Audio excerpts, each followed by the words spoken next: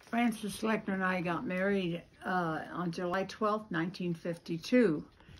And we lived in a two-story house up Wakanda Road and Highway 75, where Paul Davis owned that farm, and his dad, Ralph, lived in a little apartment in that Quonset hut.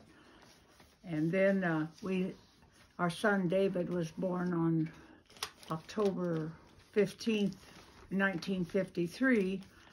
And then when he was ready to go to school, we moved down the highway to the house that used to be there north of the chinchilla farm, owned by Krebs, Elmer Krebs.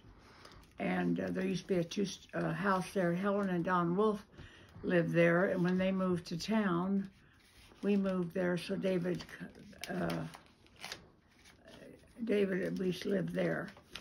And during that snowstorm, terrible snowstorm, 1957, we had a whole bunch of people that were in March, had a convention at the Eagles Club in Nebraska City, and I don't know how many dozens of people we had to stay with us because the highway was blocked and they couldn't go anywhere. So we melted snow to put in the back of the toilet to use the bathroom, and some of the men walked across the fields to go to the store in Union to get some supplies. Then when David started school, we moved to town. We had bought a house. Well, we didn't buy it right away. But we rented it from Lechner and Barbara, who lived, she moved up to the house where Earl Wolf lived there, a little block east.